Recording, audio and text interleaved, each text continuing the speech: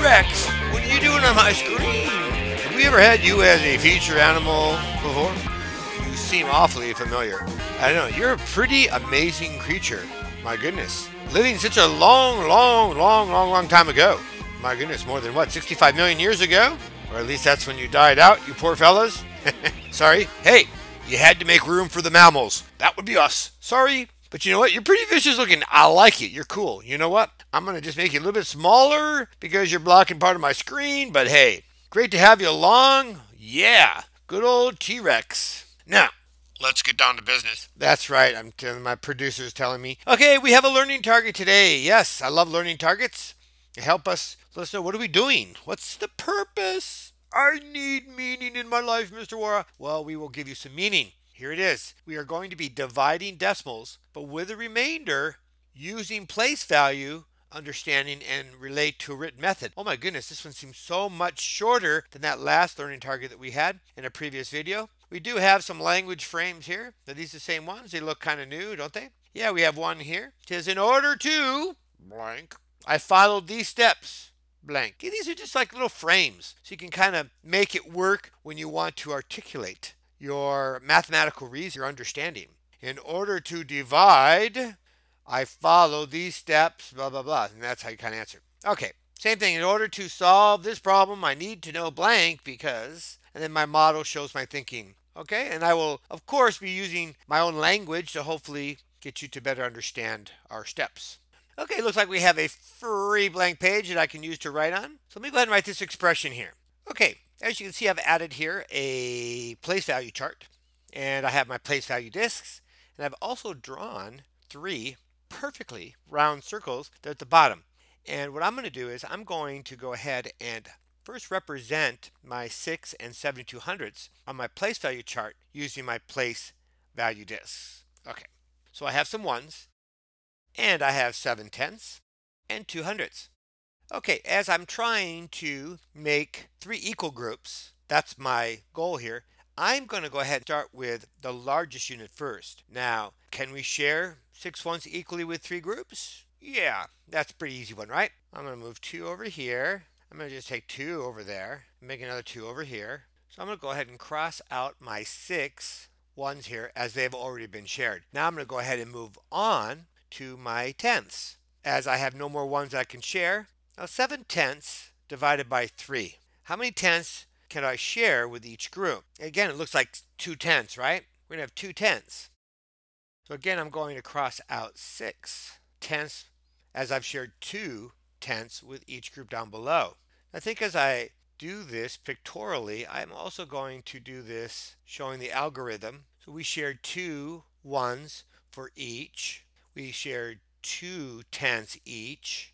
And this shows my 1 left over. Let's stop here for a moment. We're subtracting the 6/10ths because we have to take the 6/10ths away because we shared them. But how many more tenths are there left to share? Yeah, there's just 1/10 there. We can't share the 1/10 with 3 groups. So what could we do to kind of keep sharing? Because otherwise we just come to an end, right? Oh wait, I could go ahead and I could make a little exchange, okay, regrouping, call it an exchange. On the place value chart, I could take my 1/10th, right, and regroup that as 10/100ths. That way I would have 12/100ths. Let me do that. So here's my 1/10th now, and I've made that into 10/100ths. I have 2, 4, 6, 8, 10/100ths is equal to 1/10. I'm going to go ahead and cross that 1/10th off now, since I've regrouped or made that, like we want to refer to as the word exchange, convert. All these different verbs to describe the same thing. Now, can we share 12/100ths with 3 groups? Yeah, we can. Definitely. Okay, we can share 4/100ths with each group. So let me go ahead and do that. Okay, so there's 4/100ths I put in there. Let me cross those out. Since I put 4 in that very first group, I get another 4. Okay, here we go. Completed. Done. So that those 200ths I bring down here, and now I join that with the 1/10th. Now I have 12/100ths down here, so I can subtract those because I distributed those, and that went in there. There's 4 in each group. So now I have 2 1s and 24/100ths, or 2 and 24/100ths. On here, I had to subtract them because those 1200s have been shared now. I shared them, 400s in each group. They are now divided into the groups, so we have to, of course, subtract. And 1200s minus 1200s is equal to 0. Okay, and look at the three groups we have. Now, how many are in each group? Well, you see we have our 2 ones, we have our 2 tenths, and our 400s that are in each group. Do we have any other units that we need to share? No, there's no digit in the thousands place. So the thing that I would want you to keep in mind is how this division with the decimal units is like whole number division. Where's the connection there? You know, when you think about, well, I guess what I'm trying to make known is that it's really the same thing dividing decimal numbers or decimal units. It's the same as dividing with whole numbers, except we're sharing units that are smaller than the ones place. That's all. We have our tenths and our hundreds. We still shared them. There's no difference there. Our quotient does have a decimal point because we're sharing fractional units, because we're sharing units that are less than 1. Okay, and the decimal shows where that ones place is. Now sometimes we have to change the decimal units like we did in this problem, just like we changed the whole number units in order to continue dividing. There's no difference there. That's all the same. So let's go ahead and just write this problem down. And I guess I'll write it right here. I just want to put 6 and 72 hundredths divided by 3 equals, we came up with that 2 and 24 hundredths. Just wanted to write that down.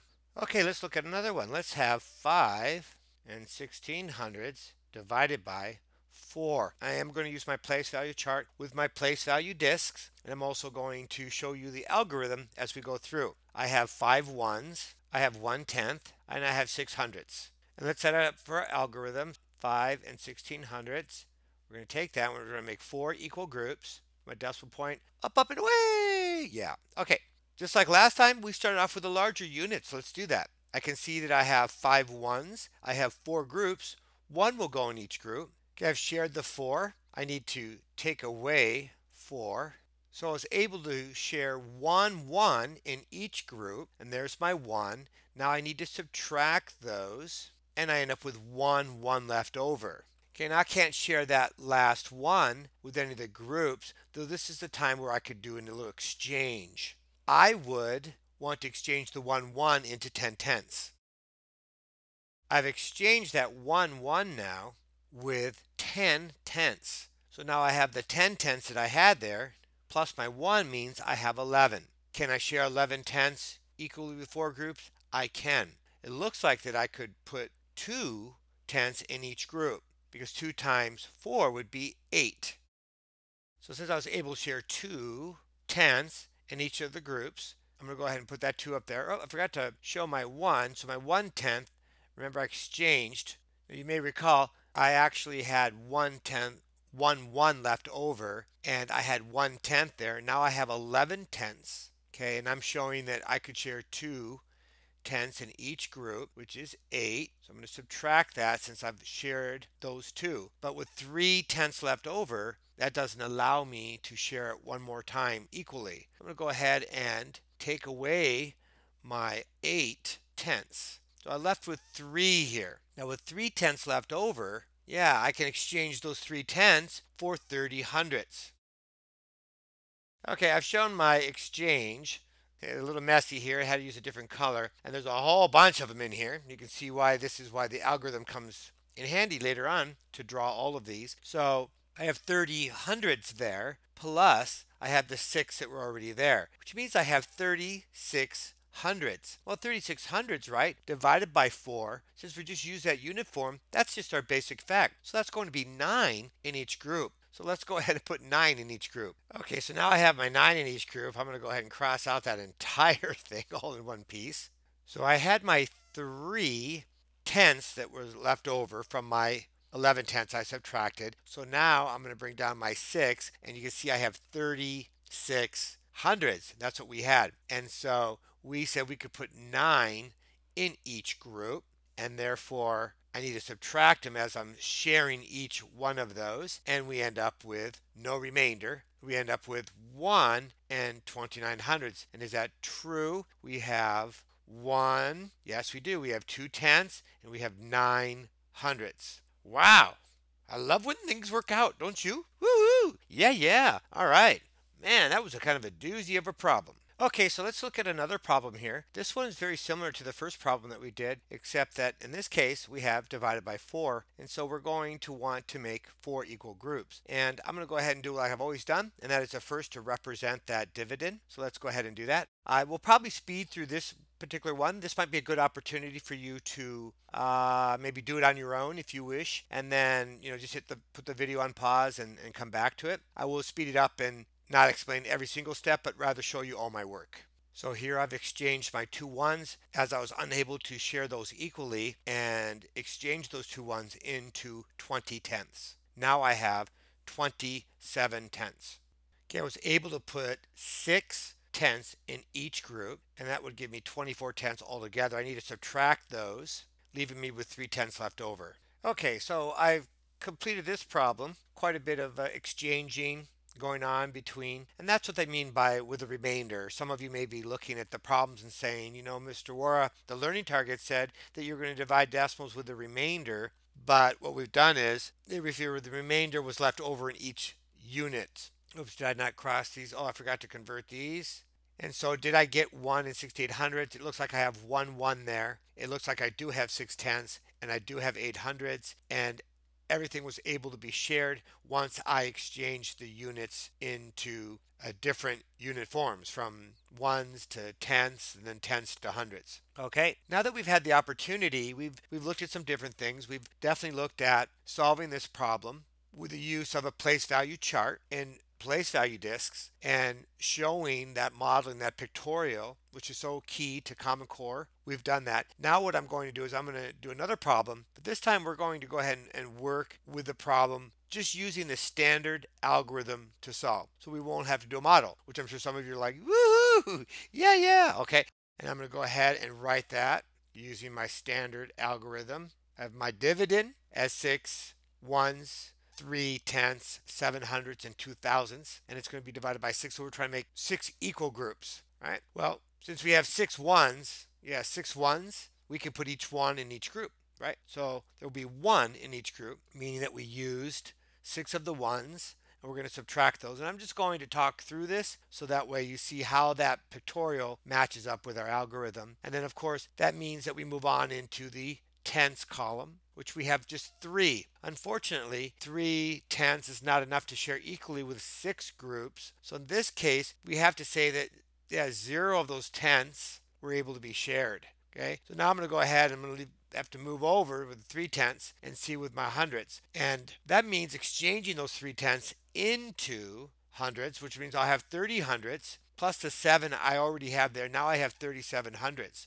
Well, that's great because I can share that, and I can put 6 hundredths in each group, which would give me 36 total. So I'm going to subtract all those that I shared, and now I have just 1/100th remaining. Okay, so now I'm going to go ahead and take a look at the thousands. But what I need to do is I can't share that 1 because that is a remainder. That's what's left over here. I'm going to exchange that 1/100th and turn it into 10 thousandths. So that means with the 2 thousandths I have there plus the 10 is going to give me 12 thousandths. Well, yeah, I can share that. I can share 2 thousandths in each group, okay? And that would be 12 thousandths that I'm sharing with those 6 groups, leaving me with 0. Isn't that nice? Woohoo! Yeah. Now, interestingly, the big thing that we learned here, is this problem different than just doing whole numbers? Yeah, a little bit. But in some ways, it's very, very similar, right? We learned that decimal units are very similar in the way that we need to regroup, rename, exchange. These are all synonymous. All these words mean the same. And dividing, okay? Okay, my friends, I do believe that concludes. Do we have anything else over here? Oh, you again. Oh, it's that pesky rhino. Man, you just keep showing up everywhere. You know what? I think I might have the answer for you.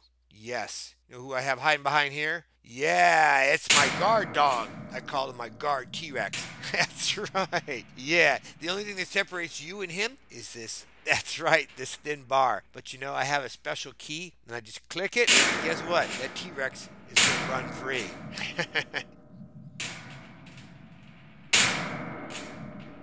Oh, really? Okay, well, let's just see about that. Ah, now somebody's in trouble.